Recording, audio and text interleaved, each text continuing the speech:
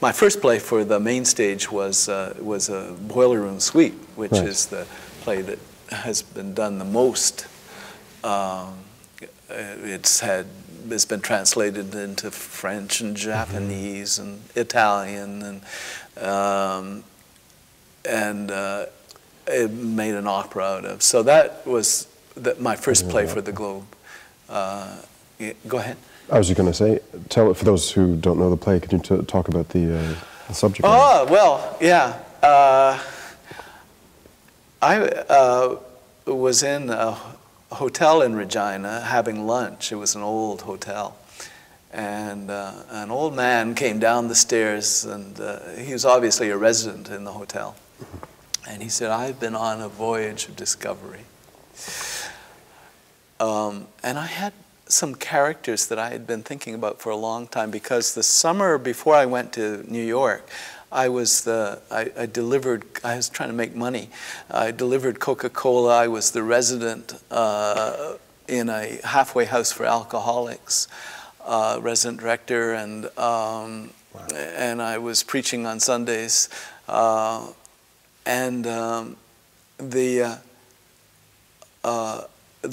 And I'd heard a story from one of the people in the halfway house about an old lady who lived in the basement. She'd pried off plywood from a lower window in an old hotel and gone down, and she'd made a kind of a nest for herself.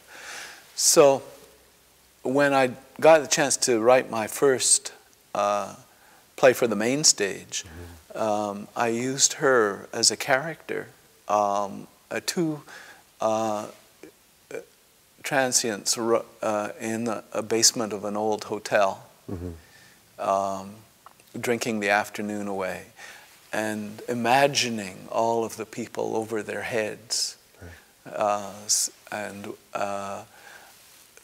the more they drink, the more fantastic their visions become, and then finally they're sort of kicked out, and they go upstairs and try to check in, and they discover that the hotel has been abandoned for years, and they go, and then there's this final scene with the caretaker of the hotel, the janitor, who shares his lunch with them in a kind of a note of reconciliation.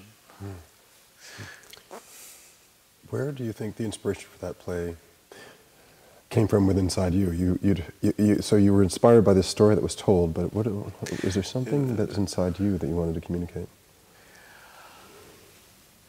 When I think about the plays that I've written, I think that there's always been an element of hope in the face of the human condition, that we recognize that we do damage to one another, but that one of the things that I've always wanted to explore and taken the audience with me,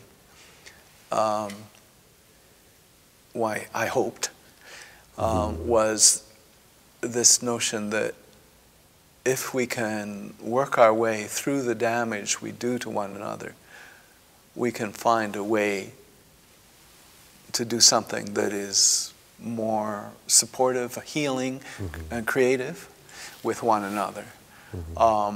And maybe this is partly my Saskatchewan experience, that when you have a few people who can get together, when it doesn't take very many people to make a quorum, you can do things. You can create community around.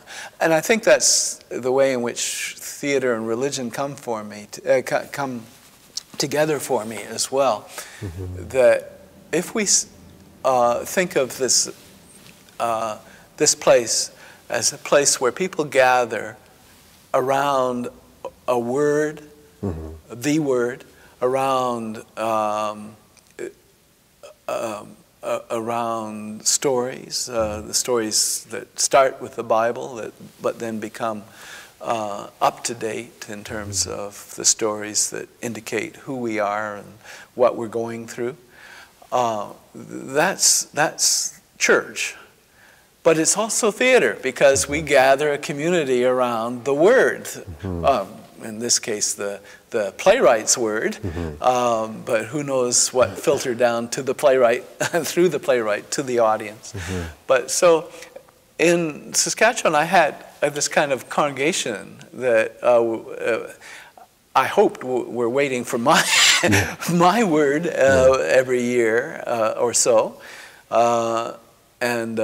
So sometimes, you know, I would go through the theater, and there'd be a play of mine rehearsing on the main stage, and in the rehearsal rooms there'd be a couple of the school company troops rehearsing some of the plays for young audiences. So it was a big ego boost, right? to walk around the theater and hear all of my words, and you know, I didn't really get sick of them.